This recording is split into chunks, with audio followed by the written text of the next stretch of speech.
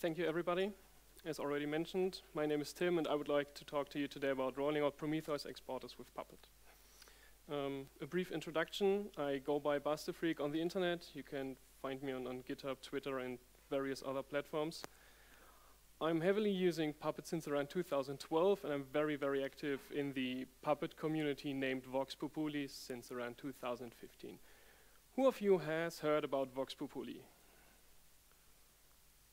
Okay, that's like 60% maybe. That's quite good. Okay, let us go on a monitoring journey. Every journey needs a starting point, so we need to make some assumptions here. First one, let's assume that we all maintain a few thousand servers.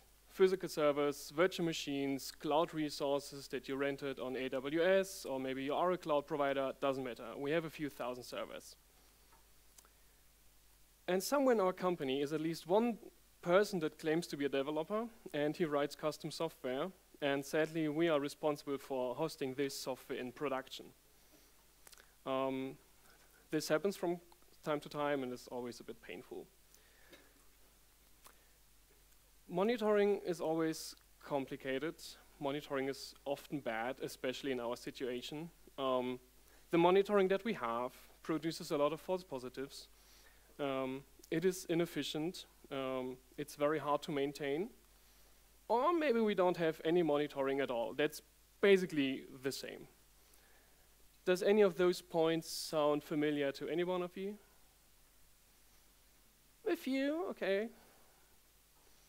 So, first chapter, the exploration, the happy phase. We all noticed our monitoring is bad. We have many, many servers. We need to monitor those servers. So what do we do as a very responsible system administrator or DevOps engineer, or however what we claim to be? We attend our most favorite monitoring conference, for example, something in Nuremberg. And some person maybe recommends to us the famous node exporter. Who of you has heard about node exporter? Very good. I should do more questions. That's a good training for your arms. Okay. People often say, well, that's a Go binary. You can find it on GitHub. Just download it, run it as root, and it will provide you some metrics. That sounds very easy, but also a bit scary. And let's try this out. If I find my terminal.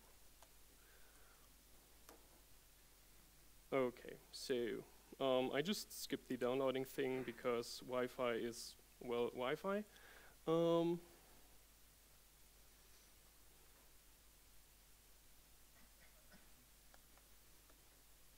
Awesome. So there is no something running at a TCP port. It provides a certain endpoint, and we can access this. Nope. Awesome. So node exporter is running. Talk is basically done. Awesome. So node exporter, very nice output. There is always a metric. A metric can have a value. There might be some explanation about what this metric does. And if it's a very good software, there is also something like a type definition. Yeah, that's the node exporter.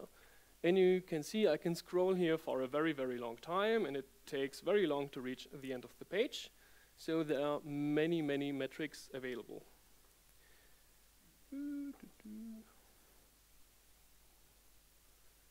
So let's try to find out how many values we actually have. Oops. Okay, so accessing with curl works as well. Can everybody see this in the back?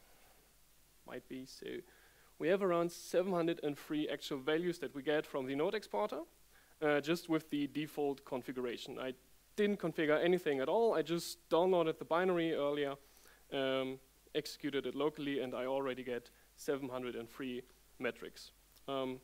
That's pretty good. That's a nice starting point. Everybody's happy with this. If you take a deeper look at the metrics, you notice that maybe 90% are not relevant for your infrastructure at all, but it's always good to have them. Oops.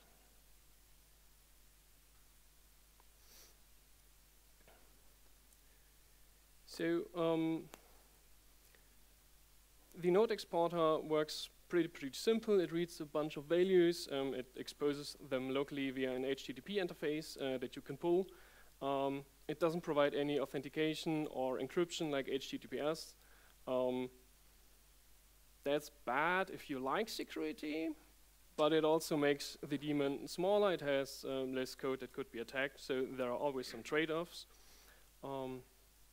There are many collectors available in the node exporter documentation that you can enable and disable, for example, scraping your local ARP cache, getting information about the used file system, stuff like this.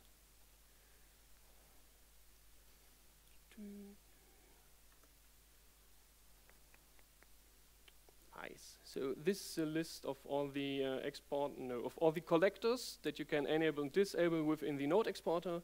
So there is a bunch of stuff that can generate metrics for you.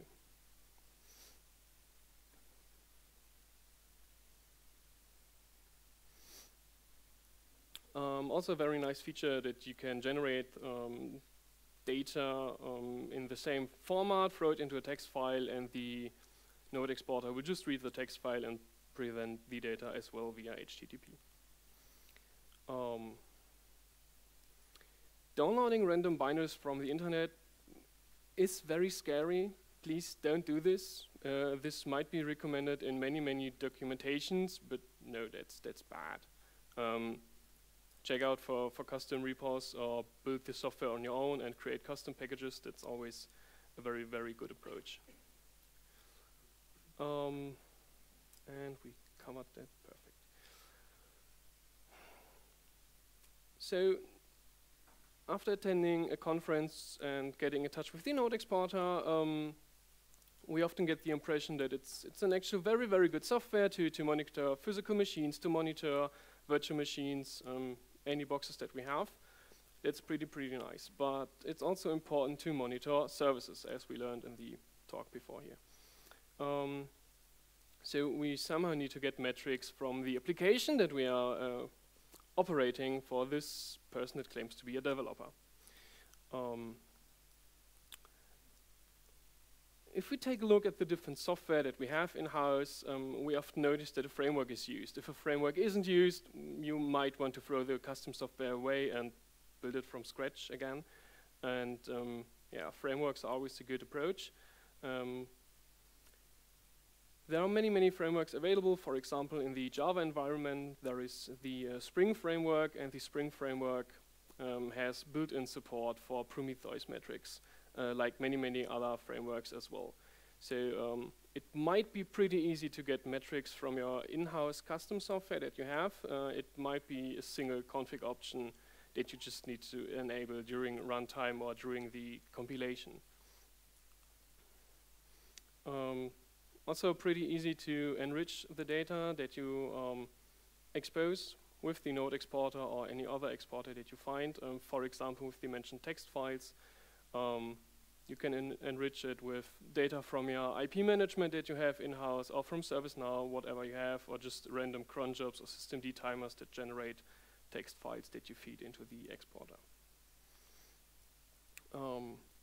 And you maybe already found out that many software that you run, open source stuff, provides Prometheus style metrics by default.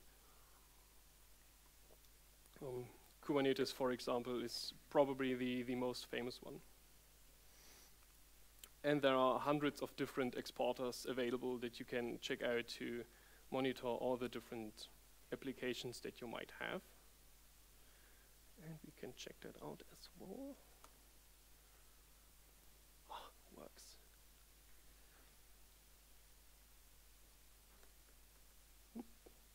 So that's a list of all the different exporters that are officially listed on the internet, and there is a bunch available for different databases to monitor very different hardware vendors, issue trackers, messaging systems. So there are exporters available for almost everything. If you still would like to write a known exporter, that's still very easy. The Prometheus people provide Go templates if you would like to write something in Go. but there are also many documentation available for custom exporters written in different languages. Nope. So, we all agree on that going on the Prometheus style might be the best approach that we could go to create a new monitoring for all the thousands of systems that we have. So we now need to think about how we can integrate the new software into our environment. Prometheus works on a pull approach, as you might can think of. There is a central database, the Prometheus daemon, and it connects to all the different exporters that might be available and scrapes them on a defined time interval. For example, every 5 seconds, every 10 seconds, every minute, whatever you think might be a good approach. To roll out the node exporter, you just need a single line of Puppet code, which is very, very neat. The Vox Populi people provide a very, very good Puppet module called Prometheus that can not only configure the Prometheus database, but also, I think, around 20 different exporters. Adding support for another exporter is also very, very easy. And yeah, you just need a single line of Puppet code to just deploy it. That's very nice. As it turns out, it might be not so nice because the deployed exporter is publicly available on the internet.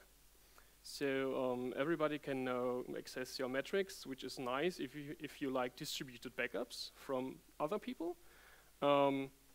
Depending on the content of the metrics, that might not be the best idea, and this somehow needs to be secured. And the Prometheus server somehow needs to get a list of all the targets that it should scrape. Most people like to hire a student for this. It maintains a long text file with IP addresses, and the Prometheus server iterates on the list of IP addresses, and well, that doesn't scale very, very good. Students normally leave the company if they have to do such jobs. It leads to a bunch of errors, so this somehow needs to be automated as well. There is a very fancy approach that we can go here. Prometheus supports service discovery, for example, connecting to a Zookeeper or a console service, a console cluster. And it can get a bunch of targets from the service registry and scrape all the services that it can get. So the approach that we can go here is to set up a small console instance. Again, that's just a single binary that you could download from the internet and run as root, but maybe you should not do this. And instead package it properly and deploy it. And afterwards, you can register every of the exporters that we deployed to the console cluster and say the cluster, hey, I'm available on this IP, on that TCP port, have fun accessing me. So, and the whole diagram would look like this. There is a node exporter running on a box or any other exporter that we would like to deploy, or our custom application that provides Prometheus style metrics. It talks to a local console agent and tells it on which IP it is accessible. Those information are fed into a console cluster of more than 3 nodes, but my slide was too small for more than 3, so yeah. And somewhere in the box, running the Prometheus agent, again talking to a local console agent and asking it like, hey, please provide me a list with all the IP addresses. Console talks to the cluster again, forwards those information to Prometheus. Prometheus knows the IP addresses and can directly talk to the node exporter. Seems to be a bit more complex than just downloading random binaries from the internet, but still this looks like something that could be implemented pretty easily. And we have an example that we could maybe show.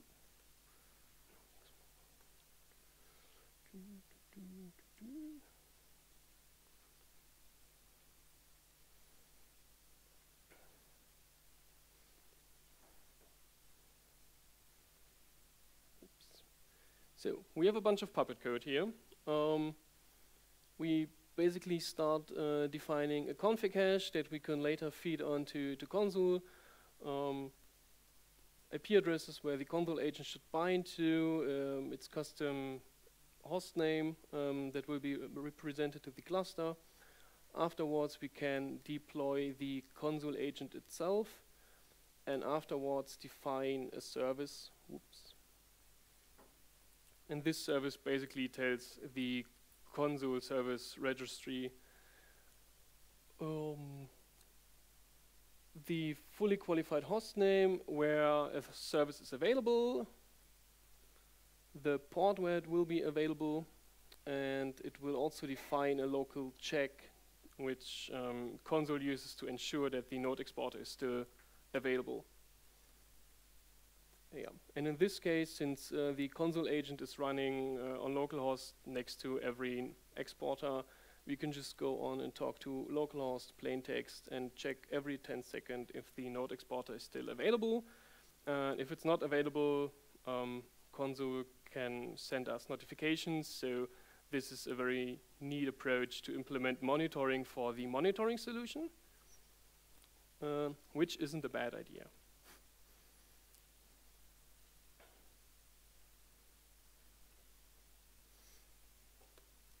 So we now have a diagram in our head. We know how we can connect all the different services together. We also have service discovery in place, so the Prometheus agent knows how to talk to the different exporters, but we still need authentication. So happily, someone rolled out Puppet on all our systems. That's an assumption we also need to make. Puppet works on a client-server model, and every agent has custom TLS client certificates. Puppet ships a complete private key infrastructure, and we can make use of this and reuse the whole certificates, which is very, very easy. Again, as I mentioned, the exporter is, well, plain text. It doesn't support any encryption at all. But we can deploy an Nginx in front of it on each box and just bind the exporter to localhost. And the Nginx can require or enforce actually TLS certificates for every incoming connection that for every system that would like to talk to the node exporter. And it can not only enforce TLS, but it can also require a client certificate. This means that Nginx can check if the Prometheus database connects to the node exporter with a valid certificate. And yeah, by implementing this, we can ensure that only boxes that we like are able to talk to our different exporters or custom applications that provide those metrics for us. Again, there is a very, very neat Puppet module to manage Nginx that we can use to deploy all the stuff that I just mentioned. And there is some example code as well.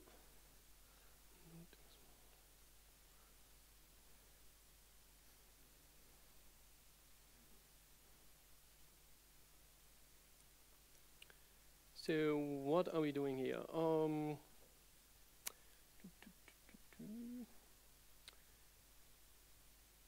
We have very simple setup for the exporter as well. In this case, I just define custom variables that I would like to read in text files.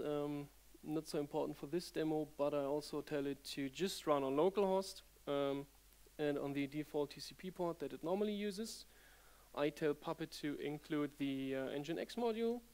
Afterwards, we need to copy a bunch of custom certificates that are all coming from the Puppet directory to Nginx directories. So Nginx is able to read the certificates. And at the end, we define a very, very basic Nginx vhost. The most important bits are here at the end. We tell the Nginx vhost to read all the custom certificates and private keys that are coming from our Puppet agent, so we can do proper TLS connections. And we are also enforcing TLS client certificates with the last variable that we have here. In this case, the Nginx will accept any valid certificate. So in theory, every system where a Puppet agent is installed could talk to this Nginx instance, but you could also update the configuration to just accept very, very specific common names, for example, from the Prometheus database, as I mentioned earlier.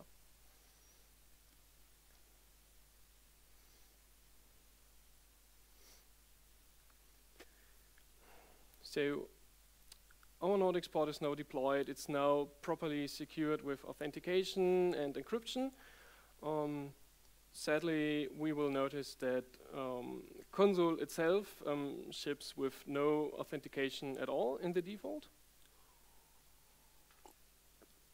But we can do a very, very similar approach here with console as well, because it also supports custom TLS client certificates and a secret key that we can define in the config file.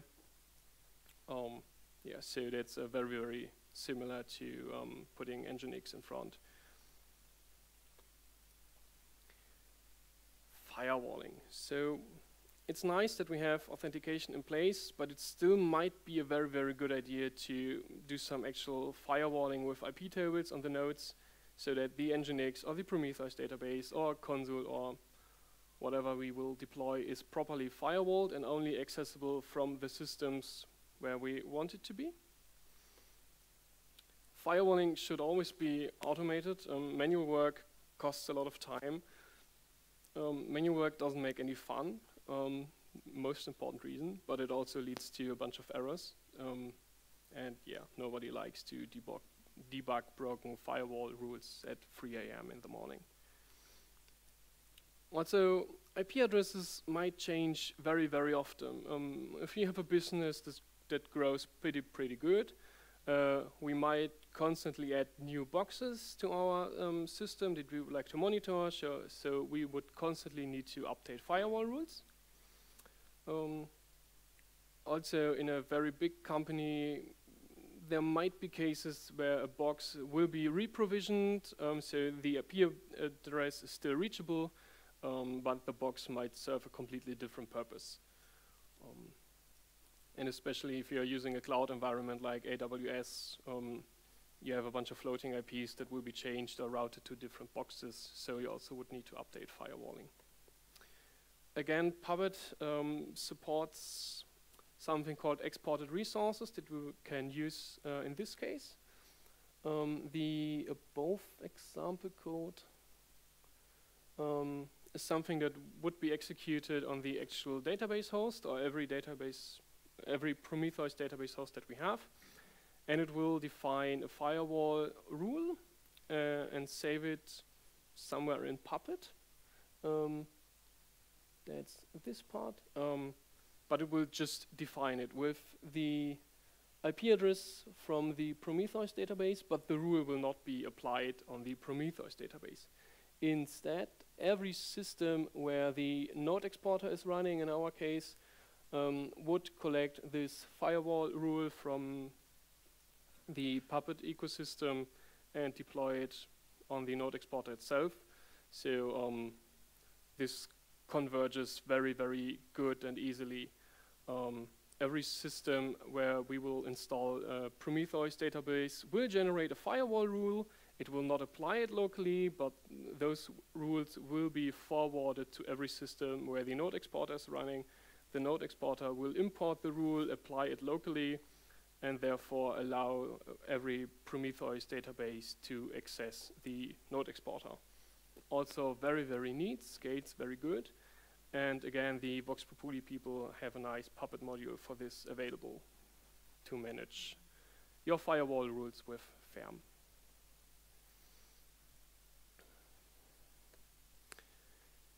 As it turns out, firewalling for console is a bit more complicated. The recommended approach for console is that an agent is installed on every system that needs to interact with console. So services talk to a console that runs on localhost. So we need to deploy it basically on every machine. And also console creates a meshed network. That means that every agent, no matter if it's running in a client or in a server mode for console, needs to talk to every other agent. If we have 4,000 servers, that means we need to create 3,999 IP tables rules just to allow every other console instance to access the system. This leads to a bunch of errors or issues that we need to fight against. Who of you ever maintained IP table sets with 10,000 IP addresses or more? Nobody. One, okay. I'm sorry for you. So IP tables doesn't scale very, very good with a bunch of rules. The more rules you add, the slower IP tables gets. You might not notice this with around 4,000 systems, but maybe if you add like 10,000 rules or 50,000 rules and somewhere there's a bottleneck, and restarting IP tables and applying all the rules after a change might need 1 minute or 5 minutes or 20 minutes just to apply all the firewall rules. Also, depending on the structure of the rules, every incoming packet needs to go through most of the rules until it finds a rule that matches. And this also leads to an increased time to proceed for every packet. There is a solution, happily. There is a very nice kernel feature called IP sets. We can feed into the Linux kernel a bunch of IP addresses or IP ranges and tell the kernel to save those IP addresses as a hash map. And for every incoming packet into one of our IP tables chains, we can tell IP tables to check the source or destination address of this specific packet against the hash map that's saved in the kernel. You cannot mix IPv4 and IPv6 in one hash map, but that's not so bad. We can just create a second hash map, one for v6 only and one for IPv4. And updating the hash map scales pretty good. It really doesn't matter how many IP addresses you add to an IP set. Adding more IP addresses doesn't slow. Adding more IP addresses to an IP set doesn't slow it down. And also, you don't need to update your IP tables rules if you update the hash map in the kernel. And again, we have a nice example.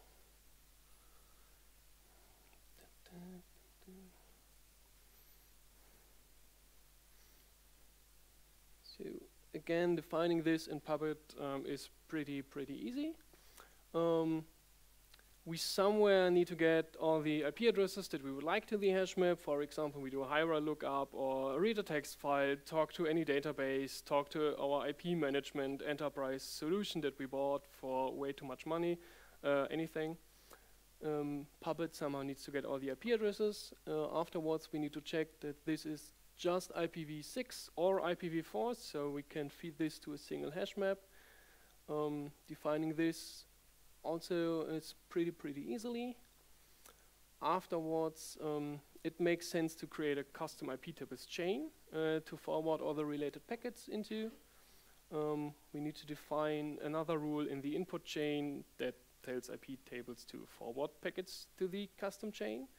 In this case, we match on all the ports and protocols that console uses for its normal agent-to-agent communication. And last but not least, we just tell IP tables to check the packets against the IP set that we defined earlier. Yeah. And we have a nice hack at the end. If we go on with such an approach,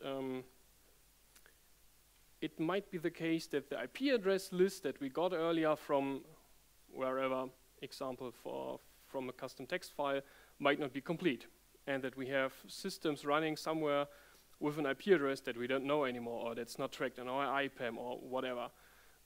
But we still want those systems to talk properly to our Prometheus database and the other way around. In such a situation, we can just check if the IP address from the client is not in the list. That would be this fancy unless statement. Afterwards, we can again create custom exported resources that tell any other system like, hey, I'm not in the IP tables list, so you won't find me in the hash map that we defined earlier, but you can just, again, create custom IP tables rules for me to allow me accessing your console agents.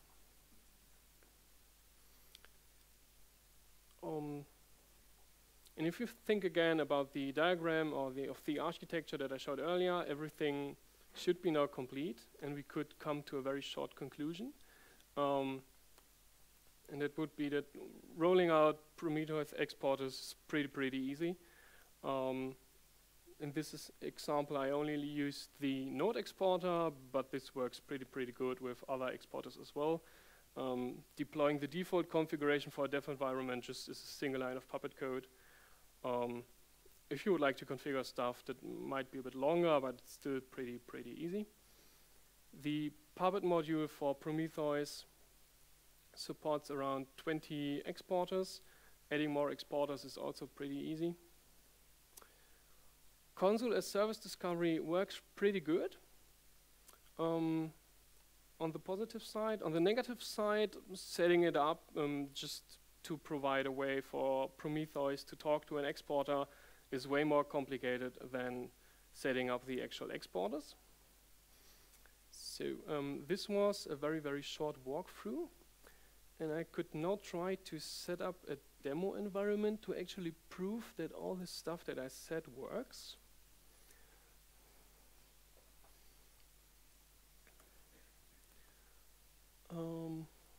I prepared a little Vagrant environment.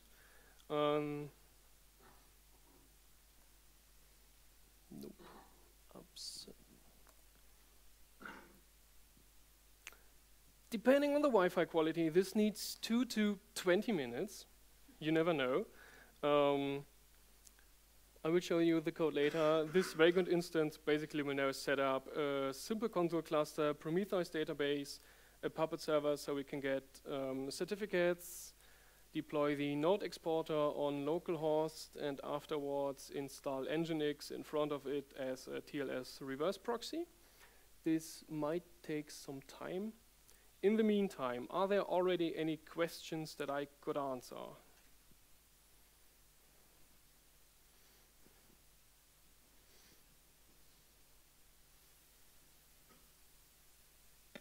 Denkst du? Good catch. Want me to turn? Okay. Sorry, English. How do you manage updates of the exporters if you have several ones? Do you just subscribe to GitHub release notifications and do it manually, or do you have any automation? Depends a bit on the operating system. In my case, in the company I'm working for, we actually have around 3,000 systems. Around 150 of them are Arch Linux based, and the Arch Linux developers provide packages for all the exporters that we need. That's easy, so I just need to update the operating system and I get the newest versions. The majority of the other systems are Red Hat based, and in this case I'm subscribed to the GitHub release pages to get notified. Okay. Thank you.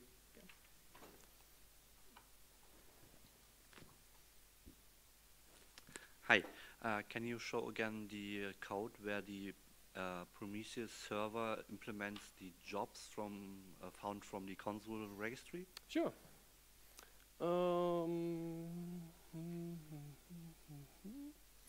So we can take a look at the code that will be deployed in my demo. Can you read that in the back? Or is that too small? It's okay. Okay.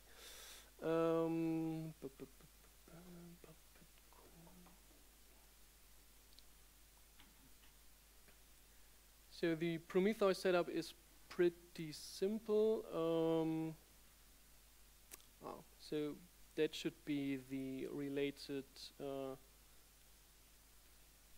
parts to talk to a service discovery. there is an option console SD configs. Again, I tell the Prometheus server that there is a console agent available on localhost that it can talk to. It should check, in this case, only for services that are named node exporter, and it can talk to console via HTTP because, well, that's fine on localhost. And afterwards, I tell Prometheus for this service that it found via console, it should scrape them every 10 seconds via HTTPS, and it should use, again, custom certificates. Yep. Okay, thanks. Yeah, sure. Are there any other questions? Ah, yes. Quick question. You mentioned that you want to improve the security of the access to the node exporters. If you have a shared system like shared hosting, which I suppose you have in your environment, how do you prohibit local users with SSH access from accessing your local node exporters? I would probably try to implement IP tables rules to prohibit this, or depending on the system, might also be possible to use SA Linux to enforce this, or to create a custom network namespace where you can, well, isolate all the different users. So they all can talk to an IP address that's called localhost, but in reality it's a different one. And also the IP address range on the loopback interface is pretty wide. So you could just bind the node exporter not to 127.0.0.1, but to 0.0.2, for example, and use this IP address for firewalling. That also makes a lot of stuff easier. Thanks. Yeah. Any other questions?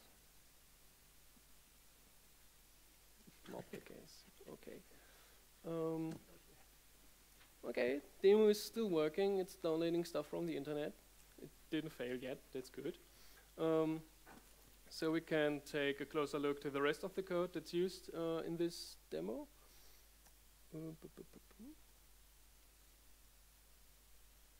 So the demo starts by setting up the EPEL repository because that's required on the CentOS machine to get a bunch of packages that we would like to use. Afterwards, we install all the mentioned packages. After that's done, I am deploying the Puppet server on my box, so I have ability to get proper TLS client certificates for all the systems.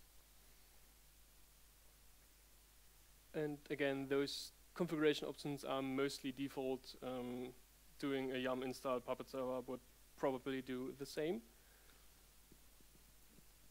Afterwards, the console agent gets deployed, in this case also as a server that should be defined somewhere. Yes.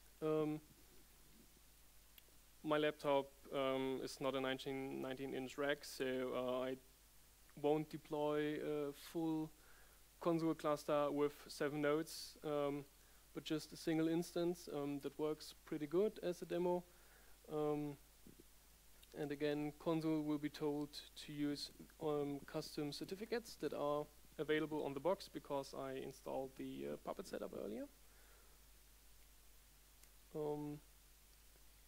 The private key from the certificate needs to be copied from the Puppet directory to the console directory. Afterwards, the Prometheus server will be deployed in the code that I just showed earlier. And there are a bunch of Puppet file resources again to copy all the certificates again into the Prometheus directory. And in the demo, I use the node exporter with all the collectors that I could find in Summer make sense, just to get more metrics, and tell it again to just listen on localhost and use the latest version. And Nginx requires a few SA Linux options to be turned on, so it can talk to a local TCP socket. Yeah. And as I just showed earlier, again, there is an Nginx vhost defined that will be listened in front of the node exporter terminate TLS connections and enforce it and require a valid certificate.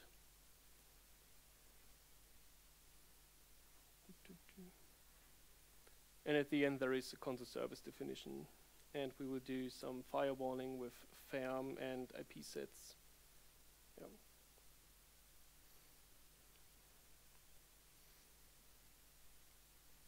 Oh, it's almost finished. It's very, very good. So there should be a server up and running with everything that I would like to access. If we have enough time, we could also try to deploy a custom client so we get more metrics, and I could try to prove that my firewalling setup actually works.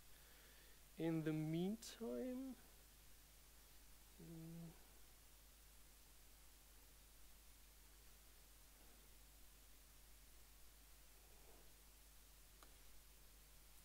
awesome. So the Prometheus database is installed in the VM I just deployed, and I can access it via port forwarding. And if I search for any metric, for example load, I should be able to find a single system.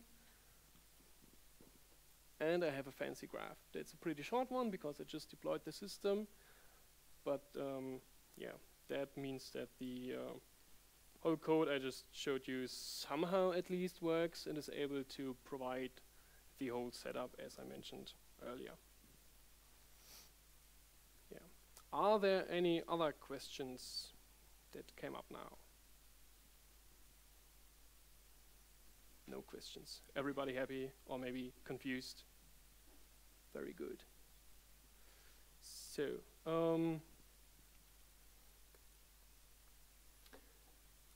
this presentation showed that, well, rolling out any exporter is pretty easy. Most of the frameworks that are used for custom applications support already Prometheus-style metrics that could also be monitored.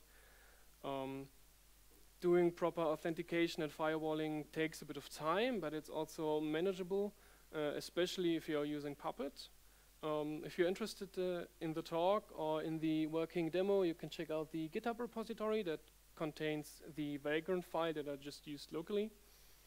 And yeah, I think that's it from my part, and thanks for your attention. Thank you.